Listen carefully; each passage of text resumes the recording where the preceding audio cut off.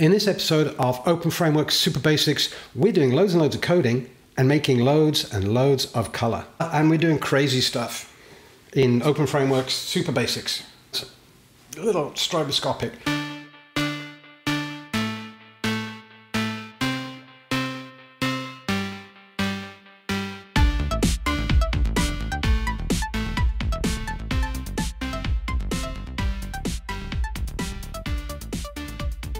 Welcome back. Last time we looked at openFrameworks and how we can set up our app windows and we can make colors. And we made an OF color object, and then we used RGB or HSB, hue, saturation, and brightness, to set what kind of color it was going to be. So we said make an OF color object, give it a name, and then we can use the set HSB command or just set in RGB and make color out of these two different ways. Red component, green component, blue component, or the hue, which goes red, orange, yellow, green, blue, indigo, violet across the spectrum between 0 and 255. Then the saturation between very low saturation at 0 up to 255, and then the brightness. And that allows us to set complementary colors in a bunch of different ways, which we saw some simple examples of. And then I use the OF set color, which sets the drawing color, and then I can draw an object. So we draw our object, we set our background color using OF background, and we made a red circle, which is cool. Now, one of the things that we can also do when we make color is set transparency. So at the end of an RGB value, I can put an alpha value, a blend value. And at the same, with an HSB value, I can set a blend value at the end. Now, openFrameworks does a bunch of different things with blending. We may need to switch alpha blending on, but what I've done here is said, make me a color. So 255 hue, so it's red, 255 saturation, 255 brightness, and then 50 for blend. So it's only going to blend 50 out of the 0 to 255. So it's about a fifth blended. So it's semi-transparent. And we see that it's coming out pink. But what we could do to prove this is make a loop and draw lots and lots and lots and lots of circles all over the place. So I'm going to set my color, but in my draw routine, I'm going to say, let's make a loop. So I'm going to use a for loop, and I'm going to start with integer I equals 0. So start from 0, and then I think we'll draw 100 circles. So we'll go keep looping while I is less than 100, and then each time we'll go I plus plus. So I plus equals 1. And then we'll draw 100 circles as we run through this loop 100 times. But at the moment, it's going to draw the circles at exactly the same place. Now, we can see what happens if, say, I draw at the x value of I. So it'll draw at 0, 1, and 2, and 3, 4, 5, 6, 7, all the way across, and draw me 100 circles in a line. They're probably going to end up touching, so it'll look like a big stripe overlapping. So let's have a look at what we get. So there we go. We've got this big stripe overlapping, and interestingly, it's looking a little faded at the edge.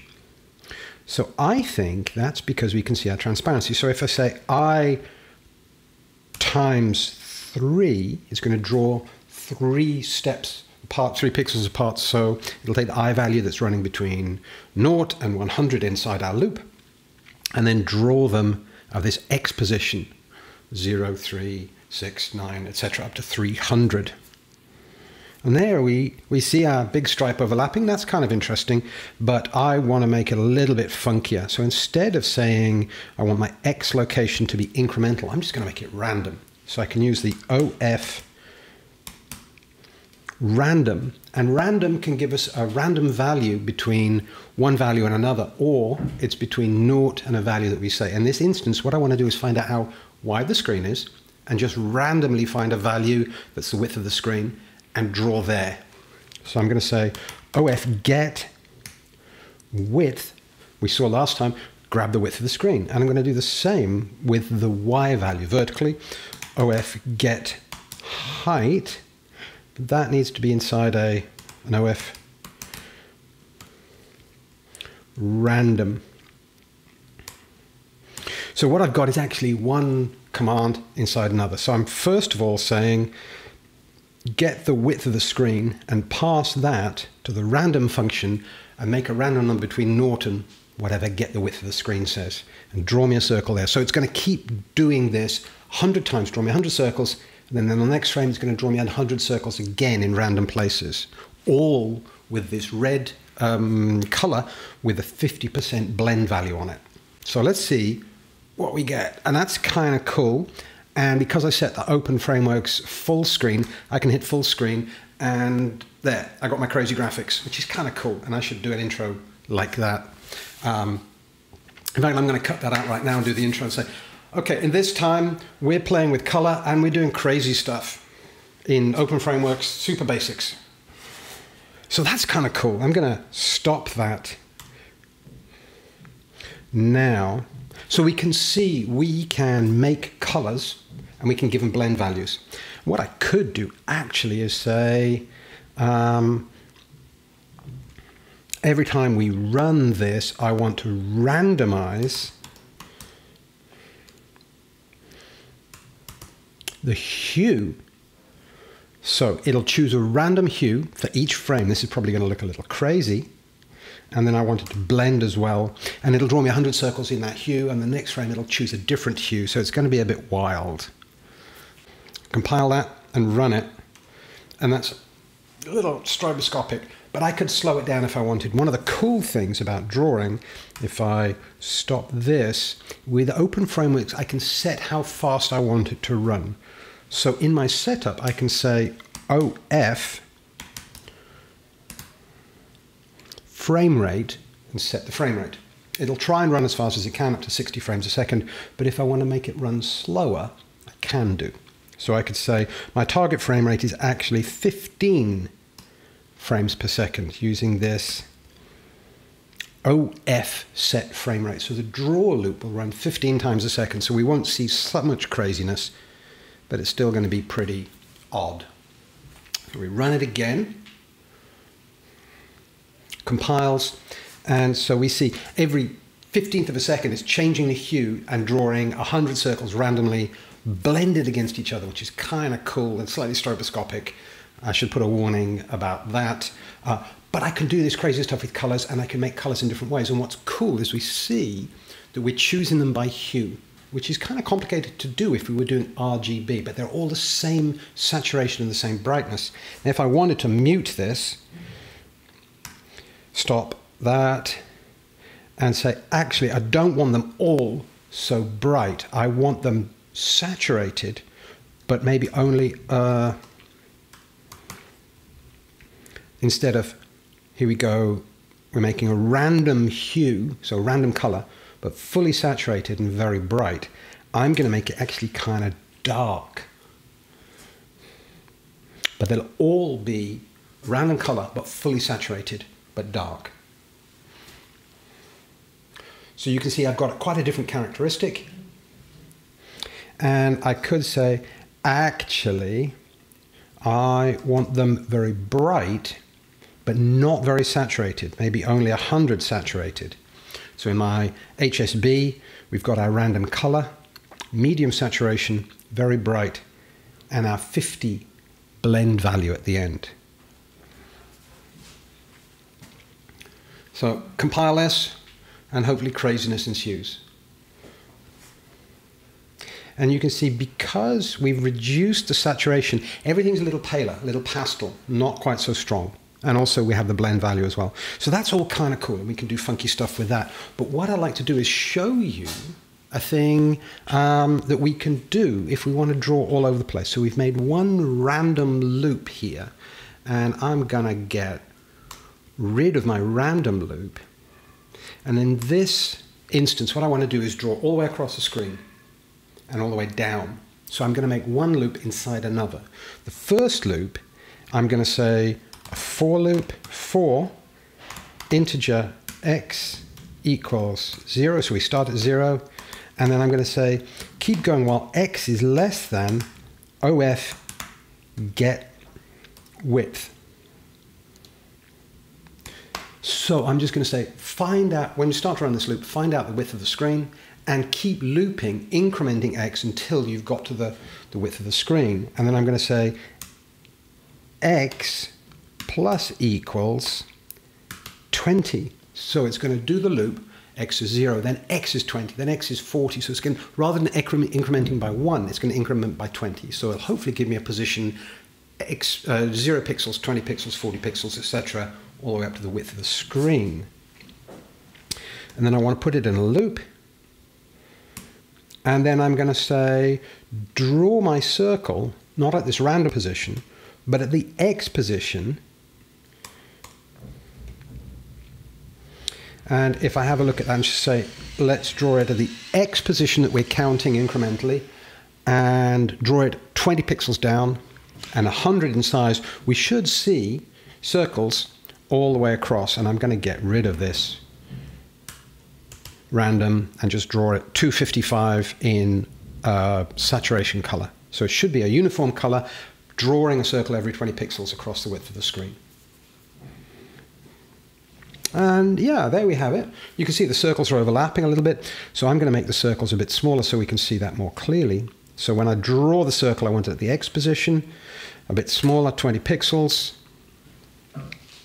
20 pixels is the radius, so it'll be 40 pixels wide, the radius. And there I can see at the top, I've got my circles all the way across the screen. And what I want to do now is put a second loop, but I'm going to do it outside the x, so that it counts down in the y position. So I say, first of all, draw across the top of the screen, and then step down a little bit, draw across, step down a little, draw across. So the y loop for the y vertical position will be outside the x loop. So I'll say for int y equals 0. I'm going to do a very similar thing here. While y is less than of get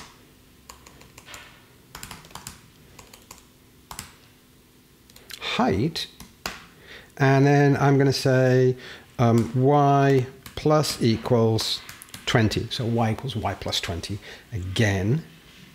Then I make my loop, and then I have my x loop inside it. Let's tidy this up. So I indent and I can see exactly what's going on. And now I say of, draw me a circle at x and a y. I'm just going to get rid of this blend value on the end of where I'm setting draw my HSB color. Let's run it. Now we should see it draw across, step down, draw across, and just draw us a big grid. Yeah, well, we have a big grid of circles. They're all touching each other. Rookie error. I'm going to make the circles smaller.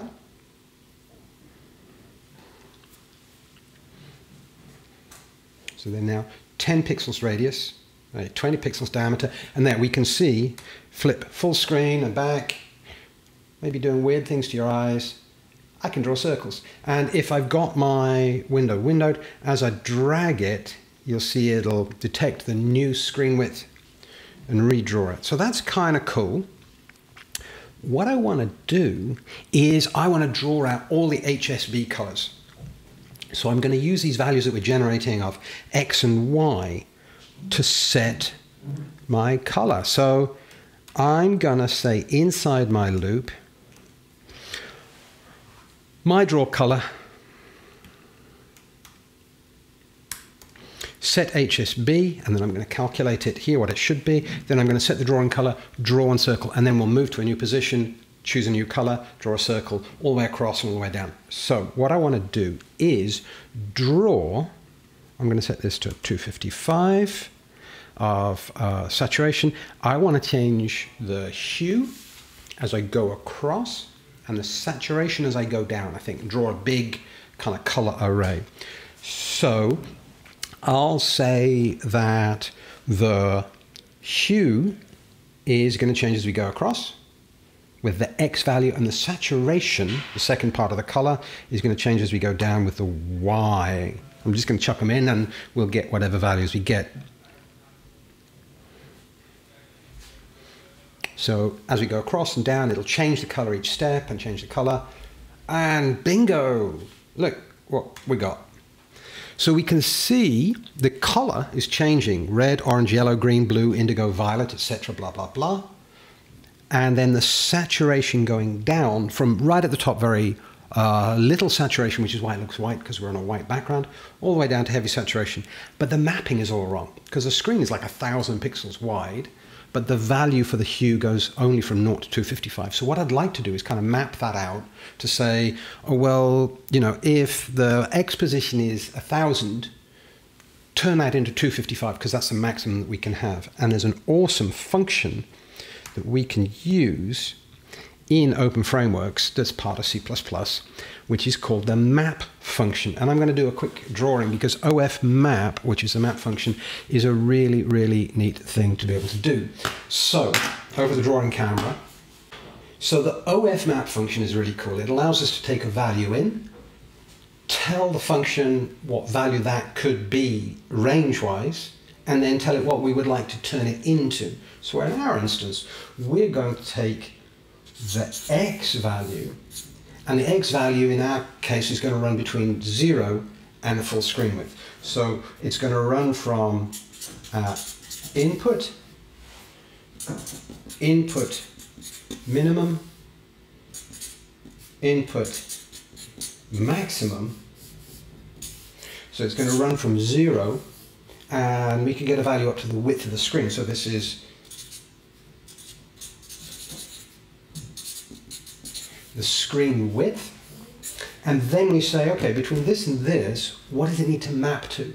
And what we want it to give us out is somewhere between 0. So this is our output min, output max. So we want it to give us somewhere between 0 and 255, and then we feed that into hue. So we get our input from whatever variable it is. We say what the range is that that variable could be. So we get X in, we say it's going to go from 0 to the width of the screen, and then we say we want to convert that from 0 to 255. And that is how the map works, and it's super, super cool for getting useful numbers out without having to do a load of calculation and counting. So, in my set hue, I go back to my code. I'm going to expand this a little bit. Inside my loop, we loop the X and the Y, and I want to set my color for the hue, saturation and brightness. I want to set the hue using ofMap. And you can see it expects a float value to come in, an input minimum, an input maximum, an output minimum, and an output maximum. So we know our input is going to be X.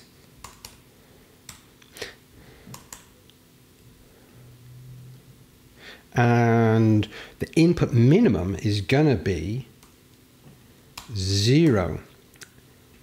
And the output, sorry, the input maximum is going to be OF get width, whatever the width of the screen is right now. And we want it to give us between 0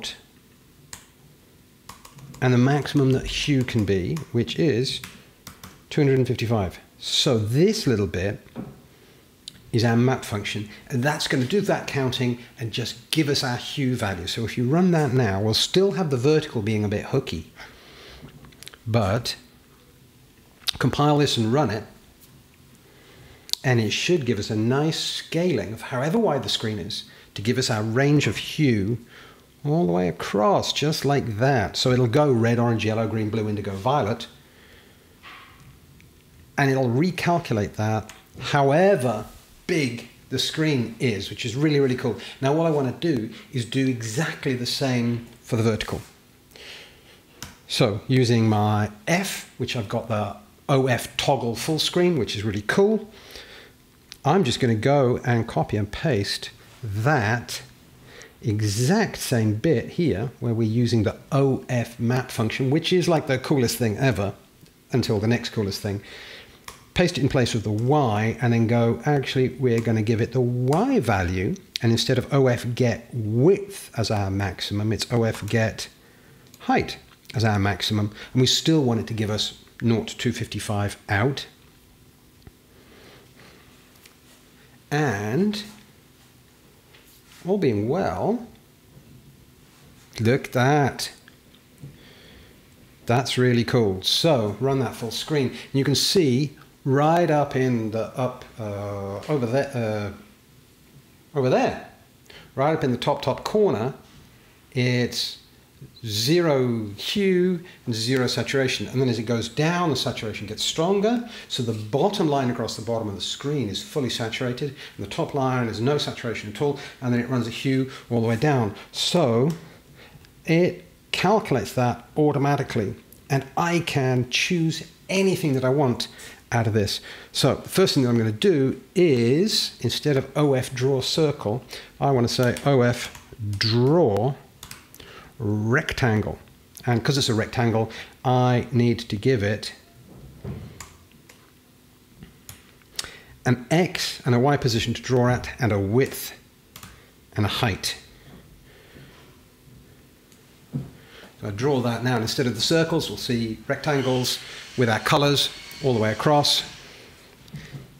There we go, that's super cool. I'm going to make it a little bit bigger, so I'm going to draw them 20 by 20.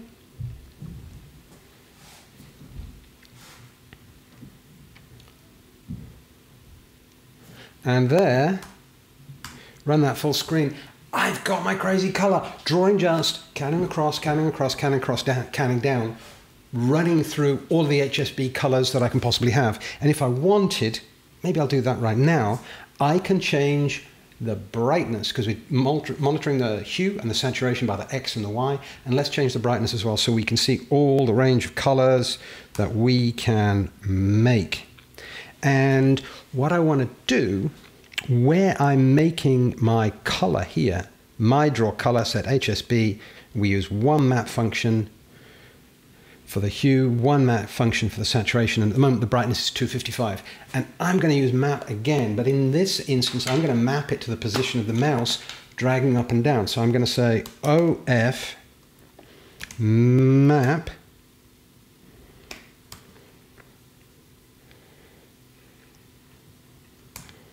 with a capital, and then I'm going to provide it with the OF get mouse Y for vertical, and that can be a minimum of 0, and of course the maximum can be OF get height. And then I want to transform it from 0 to 255 for the brightness. So depending upon as I move up and down, it'll give us different brightnesses. And I think that should all be good. Let's see if that compiles, and if it does compile, it'll run, and I think we're about there for this video. Nope, it's giving me a bug. Let's see what it says. It's expecting an extra bracket, so I've missed out a bracket somewhere. So here's my first map. There. That's it. On my second map function just here, I forgot to add the extra bracket at the end. So we're saying ofMap, get the mouse position. That's going to run from 0 to the height, and we want to transform it from 0 to 255. So compile that, run it, and hopefully we've got something a little funky, vaguely interactive, and as I move my mouse up and down, you can see all these different hues. So if I run it as a background, I drag the mouse to the bottom, it gives me maximum brightness, drag it to the top, and you can see all the range of different possible colors that we can build out of HSB. So, thank you very much. We're going to be doing a whole load more stuff with color. I want to look at some color experiments and randomization. But these are the basics. We can set RGB, we can set HSB, we can give it an alpha channel, and we can start making loops and drawing all kinds of different shapes and frames and sizes all the way across the screen. So, if you're interested, please leave me comments, subscribe, And I will see you on the next video when we'll be looking at more drawing stuff and starting to do some generative interactive things with color, with drawing, and looking at lines. Thanks very much.